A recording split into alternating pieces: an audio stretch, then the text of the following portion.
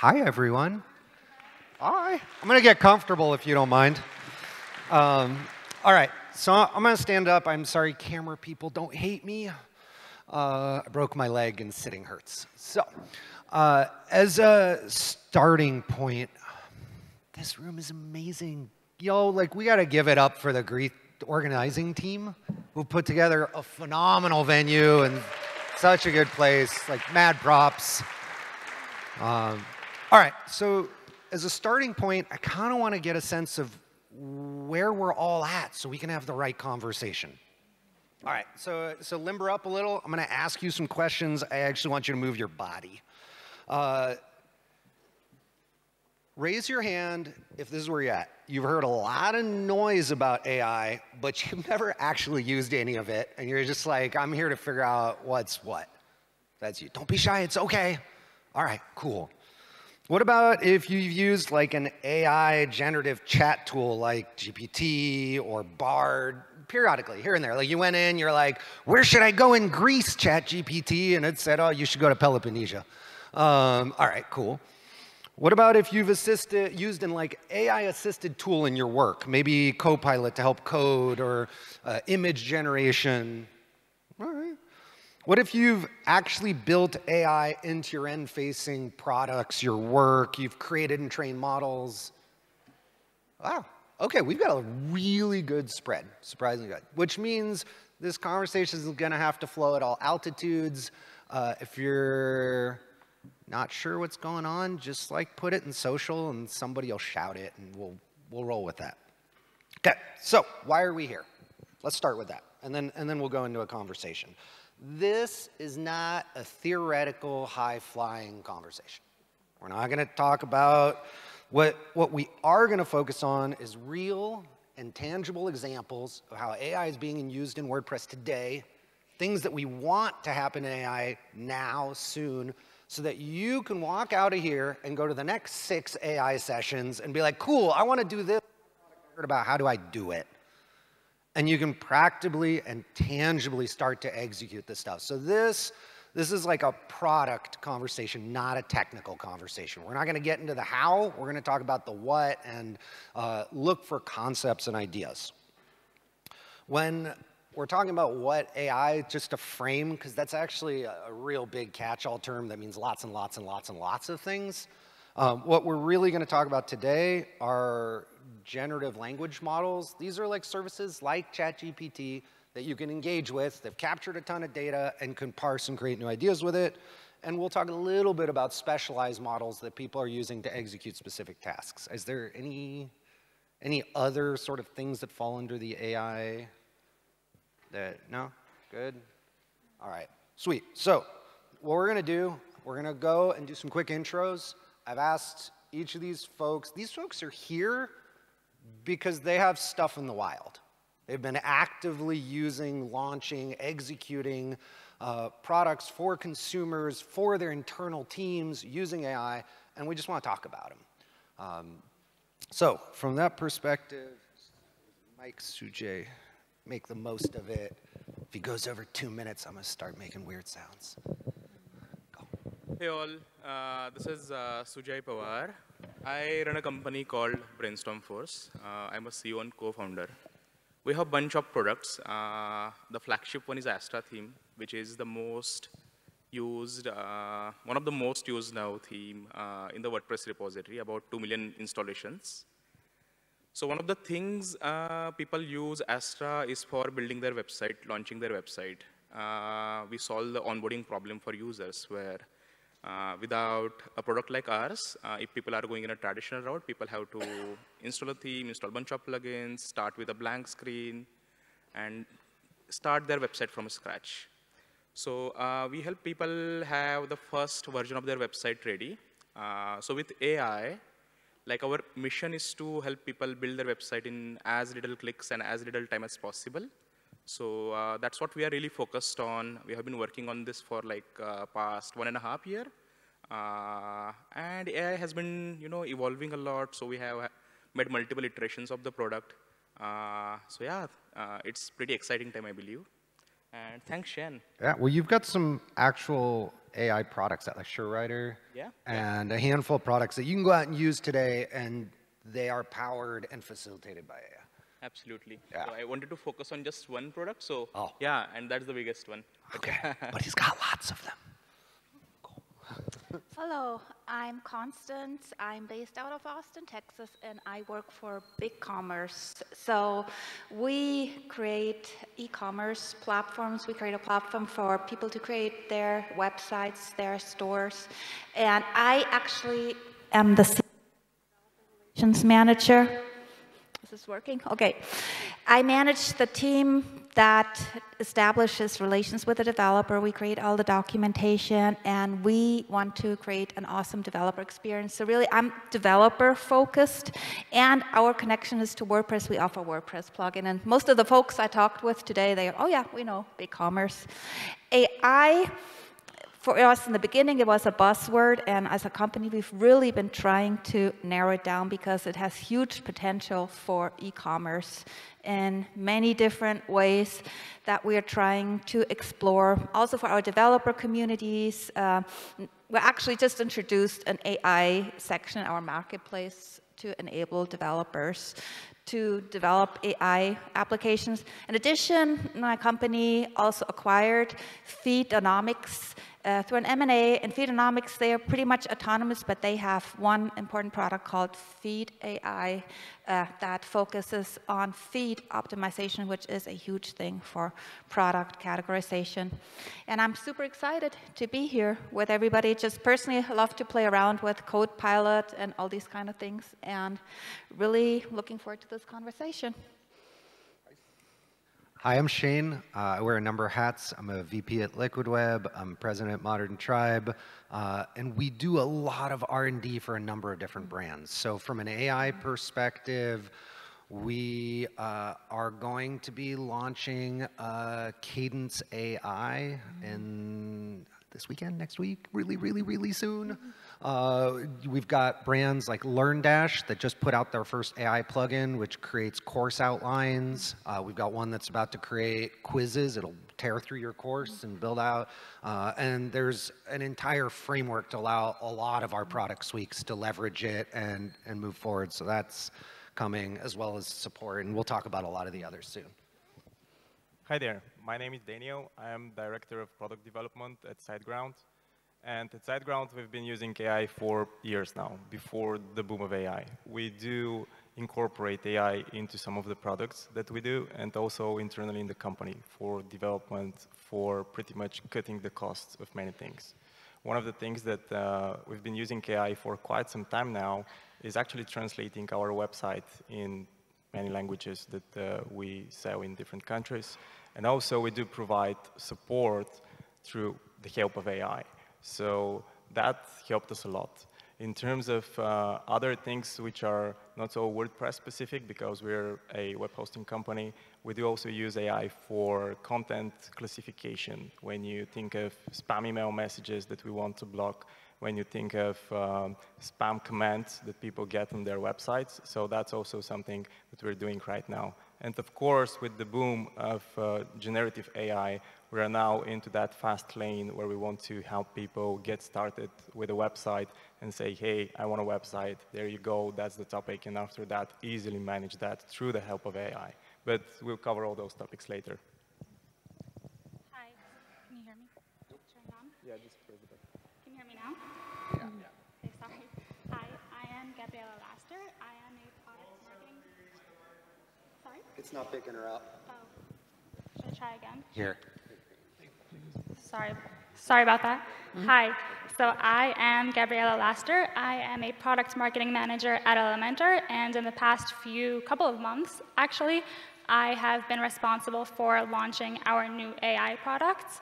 So at Elementor, what we do is we make website building more accessible. So we had the drag and drop builder, and I think we're doing something similar with AI. So we are making AI accessible within our builder. We were actually the first ones, I think, to introduce AI into a page builder. So we've already integrated the ability to generate text. You can add a heading to your website. You can change the tone. You can translate as well to different languages. But what I think was also really cool that we added was the ability to generate custom code, custom CSS, HTML. So we've seen people use it to even create their own widgets. And what we're trying to do is make that accessible for people who don't necessarily know how to use AI. So we are integrating it within our product and making it easier for other users. We have engineered it also to make it, any prompt you make, it knows that it is operating within a website. So it is already engineered to give you results that are more appropriate for your website. And we're actually going to be launching a new product actually within the week, I hope. We're integrating AI for image generation as well. So we are going to make it easier for users to just describe what they want to create. They can edit images. They can customize images. We are thinking of the web creators. So what we're doing is also enabling them to change the aspect ratio, enlarge it, giving them all the tools they need to create their websites at scale, to create content at scale, to improve their workflow. And we've been doing that for the past couple of months. Our chief product officer has actually been working on AI for the past year behind the scenes, so he's very knowledgeable when it comes to where AI can go in the website building space. All right, so we've got a mix here. We've got hosting, we've got SaaS e-commerce businesses, we've got WordPress plugin businesses and services. There's a lot of places that we're actually seeing AI start to show up. And I'm going to travel across the ecosystem. Given Gabby's comment, why don't we start with themes and website setup? That seems to be like one of the most common places we see people going like, well, one of the biggest challenges in creating a website is the blank page. You know, a user shows up and they're like, what do I do? It's like having a giant bucket of Legos poured in front of you. And so AI has this opportunity to start to bridge that gap, and people are approaching it really differently. And so I'm curious if you talk about how you're approaching that problem and what's on the roadmap ahead. Like what isn't being done, what could be done, where does this actual particular trend of website building go as AI evolves? Do you want me to take it? Do it. So I think we don't really know where it's going because it does change on a daily basis. But I think it's going to change experiences. It's going to change how people interact with websites. It's going to change how people consume content, how people generate content. You said by people it becomes overwhelming to start a website from a blank page. You don't have to do that anymore. When I started using AI, before I learned anything about prompt engineering, I would ask a question and I would get horrible results, but even that helped me understand what direction I did want to go. And so all of a sudden it became a little less overwhelming. It focuses you on what you want to achieve. Although I'm going to cheat. I'm going to be an attendee and a moderator. Although I would argue that right now we're in this really weird early stage, not a critique to Elementor, I apologize. I think what you guys are doing is awesome. Where people are just shoving prompt spaces in and then expecting users to figure out how to get the AI to do what it wants, which is weird and sort of a half step, because the reality is most of us kind of already know what they want. You ask any freelancer, hey, you need to build a church site, a community site, a small business site. The patterns are so well established. And really the differences between them are small personal differences.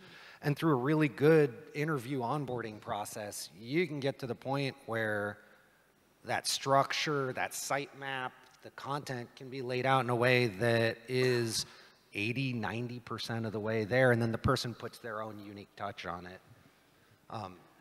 Where do we go from having more than just a prompt place where I can fill a block? You know, I mean, HumanMade did this really great block thing. Automatic is doing the writer. You know, there are a lot of products we're starting to show up, but they're really just like, how do I have ChatGPT in my website? What's the next step beyond that?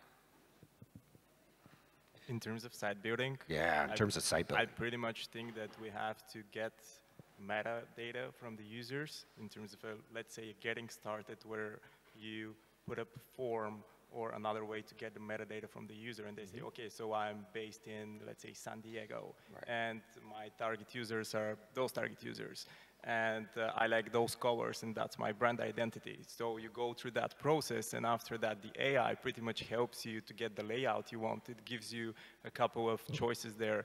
You pick one, and after that, it learns from what you have picked in order to design your other pages, like the contact page, for example. So that's the next step for me, because prompt engineering, as you said, people don't get it. Like, it's a whole different process there. Like, you have to think more. But end users, like the end users, the people building the websites, if you get the information that they don't know specifically, it's going to be useful for the site building process, then you're going to cut the time in generating a really nice website for them.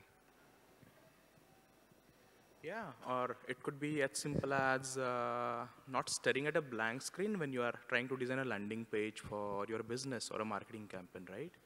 So it could be as simple as, you know, I mean, right now when you have to create a landing page, you have to click many buttons, find out the exact block that you want or a widget that you want or whatever, right, of your page building tool.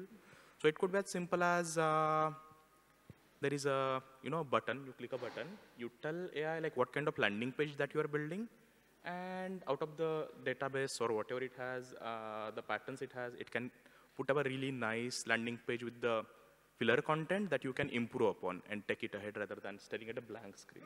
So we're making this assumption, at least I was until just recently, we're making this assumption that this process starts in WordPress, but I don't think we're all that far away from the process. You know, whether you're actually going to a generative AI, I call it an agent or a tool that enacts things for you. But I mean, they're going to be built into our OS real soon. They'll be built into our browsers. And so being able to be like, Bard, I need a website for my kid's school.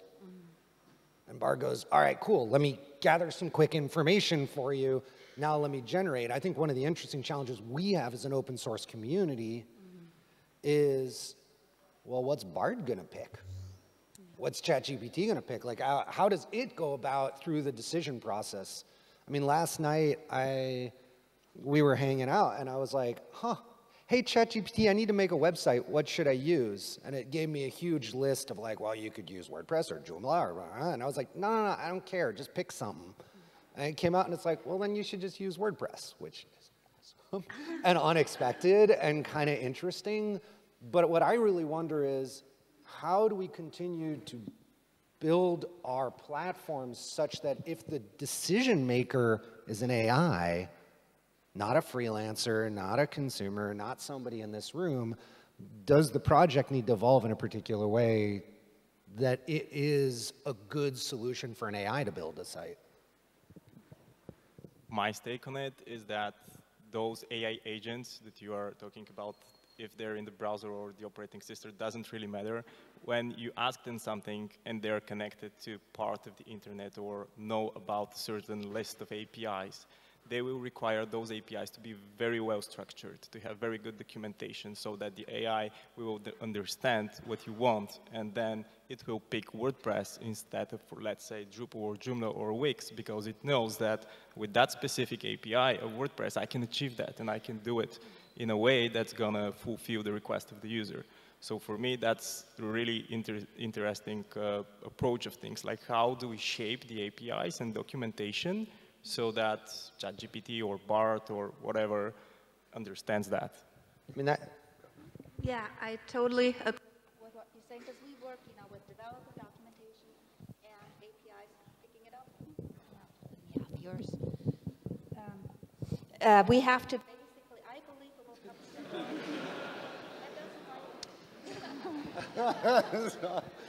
You want to take mine? Yes. So we'll have to get to the point where we train our docs. Was I grabbing the mute button? Okay. So yeah, we have to train our documentation, our content to be picked up by AI. And I've seen this a lot because we manage a whole developer center for our platform. And it's very actually hard for developers to discover what they need, and we can train AI, we can train the APIs to pick that up. And that's how I see it, at least in our business, when it comes to developer experience. we have to do exactly what you're saying. I mean, it's interesting because if you think about when Matt came up, you know, and we heard him recently, Molenweg recently say, learn AI deeply. Yeah. My first thought was, you know, probably the most important team in core is about to be the documentation team. Just thinking, if you want to go and actually have influence, they're fundamental to the future of the project. Yeah. All right, so we got site building. We've got like awesome future robots who are going to spin out sites for us. What else? What else is coming to? How else are you using it today? What else we got? We're using it internally, basically, to help our support teams, both the developer support and also the customer support, to right now basically get to the right documentation, be able to answer support question, automate support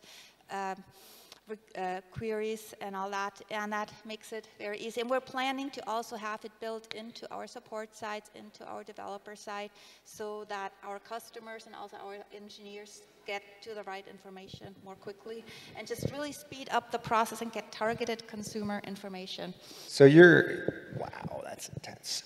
You're an e-commerce business, and when people come ask for support, they're probably handing over potentially some pretty private or risky stuff, money stuff, data stuff, customer stuff, sometimes when you're debugging. If you're using AI, how are you doing it in a way that doesn't give you like PII or security problems? Like, that's one of the tough issues for us, definitely. So first of all, we're making sure that this information does not, there is a way actually even to have a plugin, and even with ChatGPT, where you can have it privately, and it is not used for any future queries, so we're doing that. We're also really not using it so much for customers directly, but for our internal support teams, that they have that information and that it does not get outside our internal teams. I think that's super important. We have to gate the information, basically. Or otherwise, you have to make it clear to the customers, but make sure no private data is shared. It's challenging. how many of you? Oh my gosh. How many of you are using it to support, bolster your support teams, either helping them create better answers, understand translation, like actively today? How many of you, yeah? Yeah, sure. So Yeah? We're working on it. Cool, so are we. I mean, actually, to be fair, we're using it to consolidate and create a much better way to experience documentation. So we've been using a DocSpot, little plug for Aaron Edwards plugin, which is really, really fascinating. If you want to try getting your own model and putting your own plugin, customer, product documentation in it, it'll create a chatbot. It's your own system. You got to train it, but it's a great WordPress project that came out a couple months ago, and it is, and I quote, big in Japan. So that's where it blew up. It's really interesting. What about on the consumer-facing side? Or any of you like direct interaction? Yeah, so on the consumer-facing side, where people get to go to our support. So right now we do have that quick help thing, which is inside their user area. And when you go there, people usually type just 2 words, or DNS problem, or cannot log in, something like that. So what we do there is, first of all, we give clear indication to the user that they can select an AI model to answer their question, because there could be something written in there which they don't want to share, for example, so the user has the option to opt out and go for traditional support. So what we basically do, first we have a small model which tries to match the query of the user to our whole knowledge base and all of our tutorials. Once we find those matches that we know are super targeting that question, after that we get it as a context and we give it to an in-house model which is based on GPT-3, and after that we generate a reply which is kind of sort of generated as if by an operator. And if the user gives a thumbs up or thumbs down, we can train the model so it gets better next time. And after that, of course, they can go to a real human if they don't want to.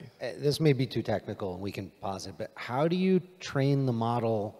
Because like user thumbs up and thumbs down are complicated. It could be like, that's a weird answer. It could be like, I don't like that answer, which doesn't mean it's wrong. It just means it's not what they were hoping for. Yeah, you need to get some more context after that. So we tend to get part of that data, and after that run surveys. So it's not all the thumbs up or all the thumbs down, like we're going to contact you additionally, but percentage of those, we do send them a survey so they can fill it out and give more information about why they ranked it up or why they did not like the answer. So that's how we get more information. I think also, for those of you who are playing with it, a lot of them tend to try just a smiley face, frowny face, thumbs up, thumbs down, but that's going to give you a fake answer. We've been playing with, did this answer make sense? Or, you know, like get way more targeted so that the answer you're getting is actually helpful, as opposed to like, well, I came in frustrated and I'm still frustrated, which is like, that happens sometimes. But I think also that's where you have to test it internally, because AI doesn't always give you the answers you expect it to. Or right ones. Or the right ones. It gives you sometimes the very wrong answers in a very convincing way. So it's important to test that, to evaluate random samples and make sure that it's giving you the answer that it wants to. And if it's not, to train it to provide a better answer. So relying on people's feedback at scale, that's great, because generally when you're working with larger numbers, that will give you a better insight.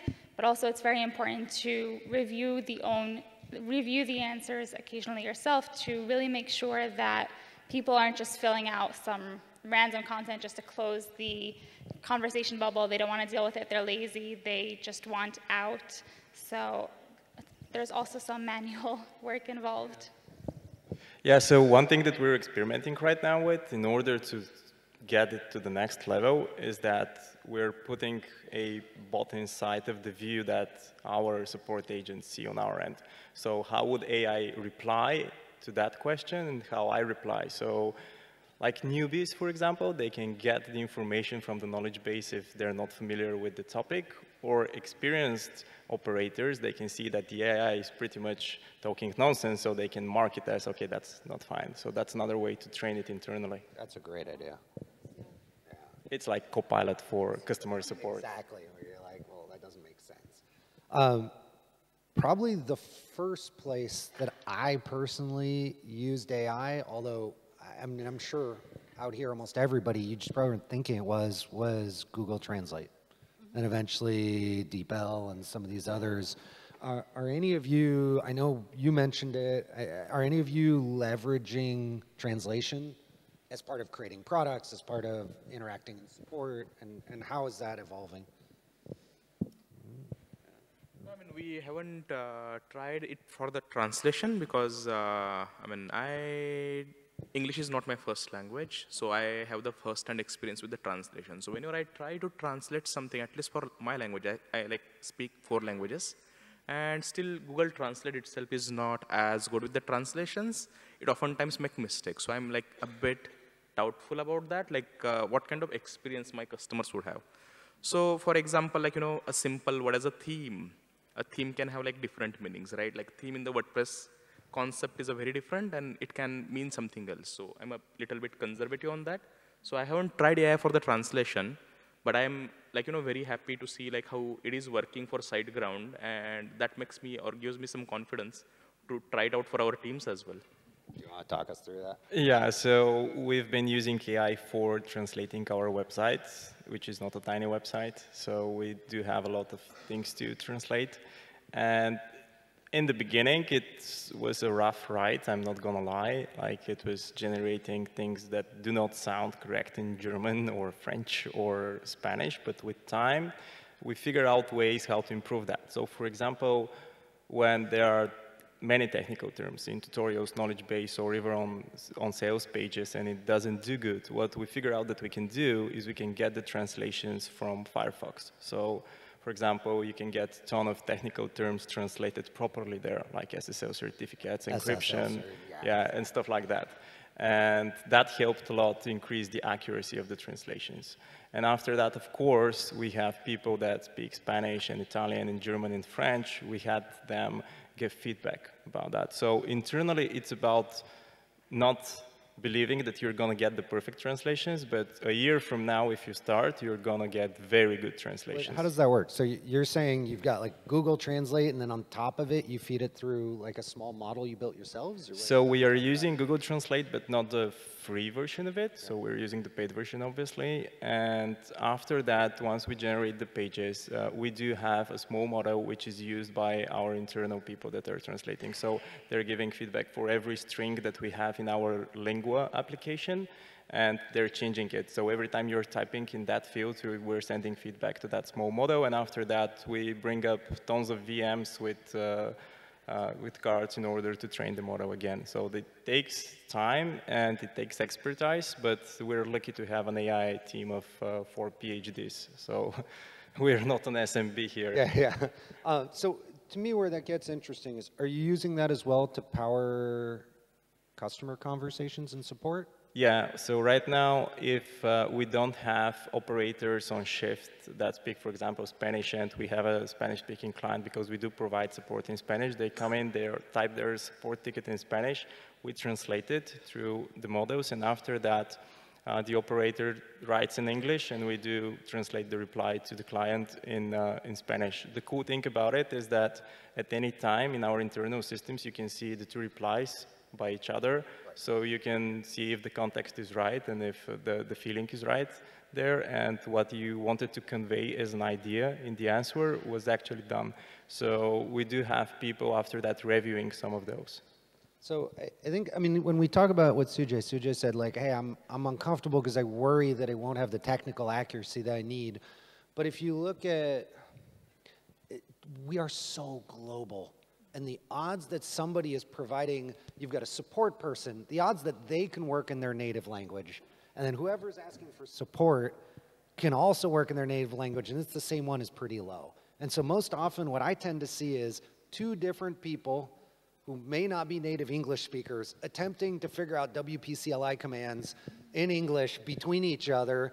And like, that's the target, right? The target isn't native language to perfection. The target is, can we get the model to do a better job than 2 non-native English or 2 non-native speakers trying to work it out, where it's literally more comfortable and more effective for them to work in their native language. You know, if he can be in Bulgarian and I can be in Spanish, and the 2 of us can have a functional conversation without worrying about it, and if something's weird, we could be like, okay, what is that?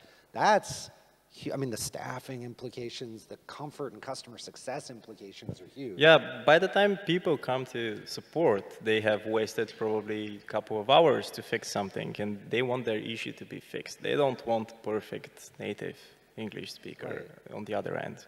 They want their issue to be fixed, and if it's fixed, that's the most important thing for them.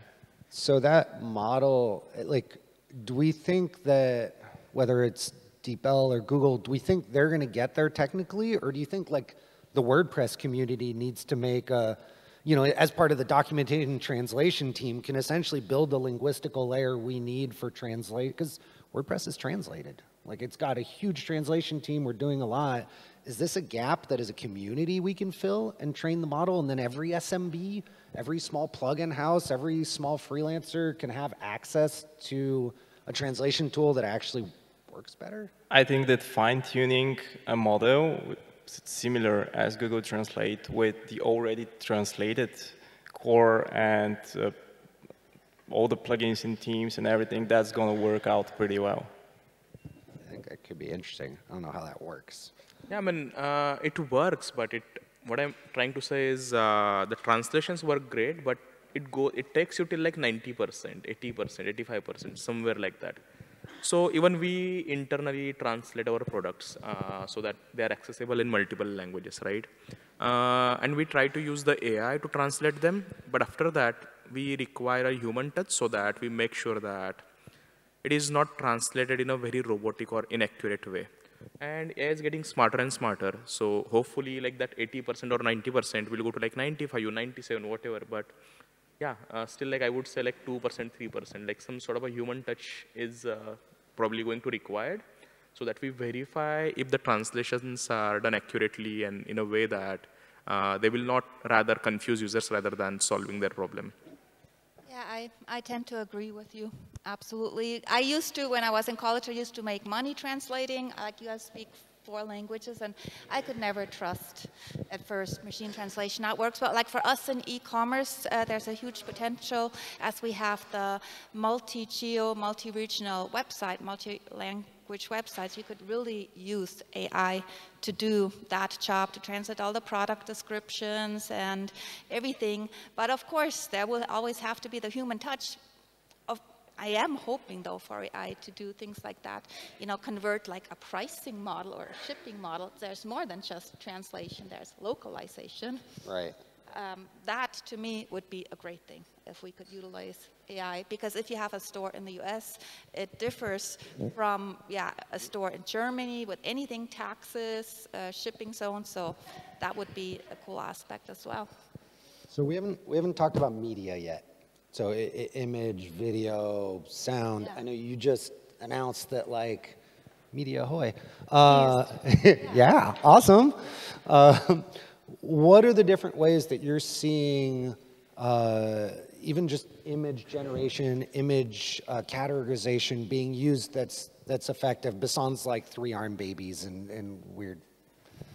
I think it's gotten a lot better from where it started, and it's getting better every single day. So you can, even if you're trying a tool like Midjourney, if you tried it a month ago and you try it today, the results you're going to get are very, very different. I see it helping us create more content, more variations of content at great speed. So if, for example, I think we spoke about it yesterday, I'm not sure. It was in one of the conversations for sure, where we spoke of, you can have an e-commerce website, I think you mentioned about the photographer. You're not going to need a photographer anymore, so that was your point. Photography, yeah. Yeah, but also creating variations. I don't need to take a picture of this shirt in 5 different colors. I can just instantly create it in 5 different colors. I don't need Photoshop. I don't need anyone else to take care of that for me. But in addition to that, I think that over time, and I think over time, our expectations of content, media, and images is going to change. We are going to expect more extravagant images, more extreme images, because that's some of the capabilities that AI produces. So over time, we're going to expect that and want more of that. So I think our styles are going to change also.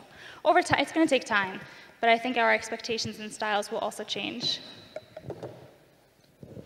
That would be pretty sweet. I have so many like half-assed photos that if I could just take my photo, feed it to AI, and it could be back and be like, here's a great product photo of nearly the same thing, and now I don't have to worry about copyright infringement, and I don't have to worry about, is this really my content? It's just elevating the quality of what I'm producing.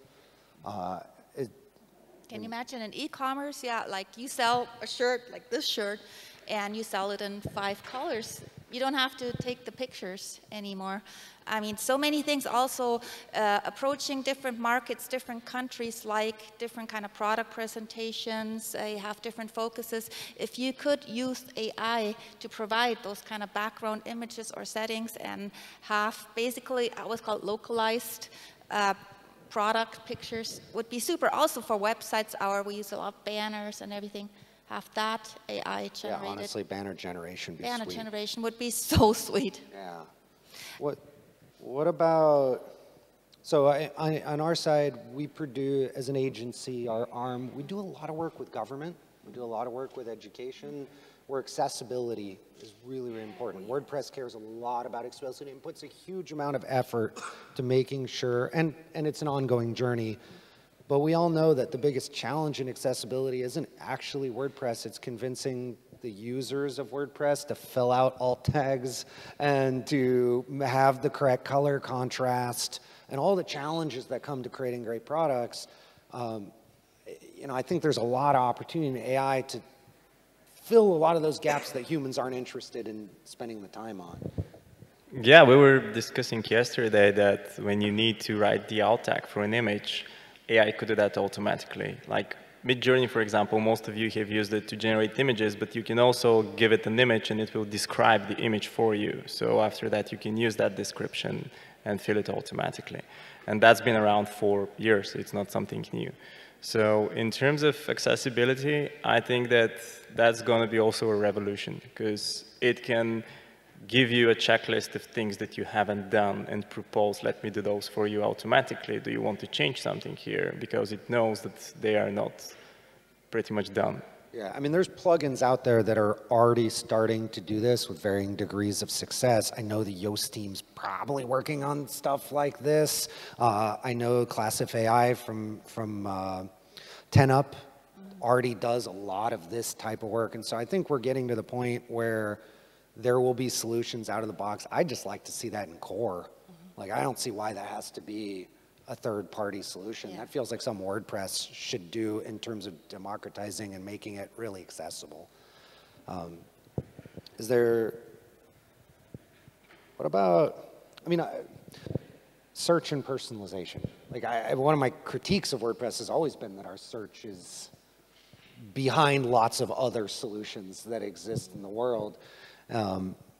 Where do we go in terms of just making it really easy to find and understand things? Do you have any active projects or work? I know we've got stuff. Well, the thing that we've tried with search, because our knowledge base and tutorials are based on WordPress, and we're pretty much using it as a headless platform, is that when you put AI in there, it's very difficult to measure. And the other thing is that it's kind of slow, because we're not just trying to give you here is a link of your search like that post. We're trying to correlate that information to the user to see if that's the best result. And it gets sluggish at this time. You know how if you're using right now GPT-4, for example, it's much slower than 3.5. And I think that if it needs to be done properly, it needs to be part of core, as you said, because if you're just pinging a third-party API for that, it's going to be even slower. So I don't have the vision to tell you how it's going to work, to be honest, because it can be obviously part of WordPress itself. But the foundation needs to be laid there. And I think that those language models, the large language models that we are querying right now, years from now, that will be a commodity. Like, you won't have to go to OpenAI specifically or BART. There will be so many open source models that you can run on commodity hardware. So on every single server which is running a WordPress website, you will have a decent model which can do that for you. And we're already seeing that with the release of Meta's latest model, which had to be released slowly, but it kind of leaked. Right now, people are innovating super quickly and building things on top of it. And I think that's going to be the future in a couple of years. Like, you will have a language model running on every single server, and it's going to be local for that server, and it's going to work well for specific tasks. I mean, that's how, like, if you think of something like WooCommerce or BigCommerce, you know, as a shop owner, the ability to go in and be like, hey, what are my top selling products? And I don't like have to query or find something hard to find, and I don't remember what that product, like a natural language experience to get reports. Surface it right away. That would be so awesome. That would be amazing. I want somebody build that for me. Oh yeah, and then implement, like really act on it too. What is the best selling product? Do I need to like do inventory management? You can use AI for that too. Just my inventory, just my pricing, all that. That's really something super cool. I think it gets interesting when you mix that and the first conversation we had around site building. Yes. So if you can get to the point where you have a co-pilot AI, an agent that can look at how your data's performing, your shop's performing, and be like, hey, here are top 3 pages. Let's rejigger those. Let's run 3, you know, you were talking about the feed AI, yes. and so categorization that can do and some of that can do multivariate tests. Yes. And there's no reason you as a human need to figure these out. Like if you've got, you know, like Cadence will have the ability to build out full pages for you now. And so if you could basically tie that into take that AI and say, hey, every period of time, look at the performance, try something. Experiment with it, see if this has a better result. And that result doesn't have to be financial, although obviously that's an easier thing to measure. So last, as a wrap up to respect our time, we've talked about some things that are being built, some wishes. What are you hoping over the next year that either people in this room, that the watching online, that the community builds, either in core or as independent products? Like, what kind of solutions are you looking forward to seeing? No, go ahead. Okay, thanks. So I think one of the things that's really important is we're having a very in-depth conversation with a lot of you who understand AI and how it fits into our lives, but I think the majority of the population has not adopted it yet. So I think it's very important to help the community, help everyone outside adopt AI better, so making it more accessible for them, making it more of a commodity so that we can become more innovative as a society.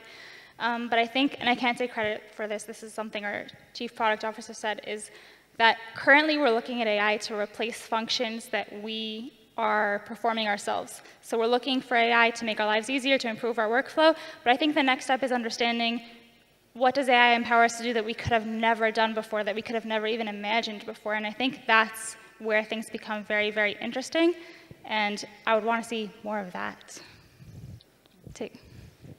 Yeah, so we people usually overestimate what we can do for 1 hour, for 1 year, and underestimate what we can do for 10 years. So, still waiting for my self-driving car. Yeah. So I have two answers for that question. The first one is the professional one. Obviously, we've discussed how AI will help the end users build their own websites with just requests, like I want a church website, I want a contact form, and it just picks it up for you, it builds it. The next step is actually using an agent to help you run your business. Like, let's give an example with the e-commerce. Like, give me a report of the best-selling products. Suggest 3 things that I can do to sell more. Or give me analysis of something. And after that, not just that, but give it a goal, and it iterates in order to achieve that goal. So that's the professional thing. And my personal wish is that the AI should be able to do my taxes for me and deal with the government, because that's a whole shit of work. WordPress is on it, brother. Yeah. If it's powered by WordPress, immediately you get 40% coverage of everyone on Earth. So. God, you stole my answer. So I'm going to skip to you while I think. I mean, to be really honest, for any of you who've worked with business intelligence tools, they're painful. You know, and even like Google Analytics, like the average person to go in there and actually get any insight out of it is really hard. It's pages and pages and numbers and queries, and I don't want that. I just want to have a conversation. And so, like, honestly, I would love to see our community start to build tools, whether it's in the e-commerce space or whether it's in the content space, that looks at how my community is engaging, looks at my content, looks at my stuff, and says, hey, try this. Or, hey, we've noticed that, you know, if you're a plugin owner, all your sites that have WooCommerce and have your plugin at this have these characteristics. You might want to put more focus on this part of your product, and can create insights that allow you to create better solutions. Like that, to me, would be transformative. Oh, totally agree. You took part of my answer. Yeah, with the community, for me, like there's two, like looking in e-commerce at a shop. Yeah, I would love to have that kind of AI that really optimizes my stores, tells me from the beginning, this is what I need, does it, analyzes, improves, optimizes it, maybe even have that automatic translation into different language. So I have a store in English, okay, have AI, launch the same one in, you know, Spain, Greece. That would be awesome for community, because we work a lot with community development, community feedback. It is super hard to get the right sentiment, get the right data. And I so agree, Power BI, not to say anything bad, but it's a difficult tool. And so it would be super cool just to have AI overall analyze the community sentiment, the community feedback aggregated, and provides recommendations on improvement, and maybe even helps us, react to a lot of that and optimize. Love that. And for me as a business owner, like we use so many tools in our business. It starts with a WordPress website, contact form, LMS, analytics, CRM, and the list can just go on, right? So for me, it would be awesome if there is just a Slack bot or some sort of a AI tool where I could just ask question and get insights for my business. Right now, I have to like open that page, visit that website, click 10 tabs and open 10 things and find that number, right? So wouldn't it be awesome if I could just say, hey, how many visitors did I get for this website in last 24 hours or something like that? I mean, realistically, like even just like we were talking about search. If there was a native AI interaction with the content in a WordPress, like I broke my leg 3 months ago and I had to go through a whole conversation with HR to just figure out how to navigate that. And all the answers, I didn't need a human to tell me. They were all buried in in a corporate manual. It would have been great if I could have just gone to a chatbot and be like, broke my leg, what do I do? Oh, well, we'll actually, screw it. We'll fill out the forms for you. Don't worry about it. We'll get you, how much PTO do you need? Doctor says 3 weeks. Okay, filed for you, all good. Like, I think there are opportunities for it to take data that's accessible, which we all have in an internal wiki, and act on it as a simple agent internally and make our lives better.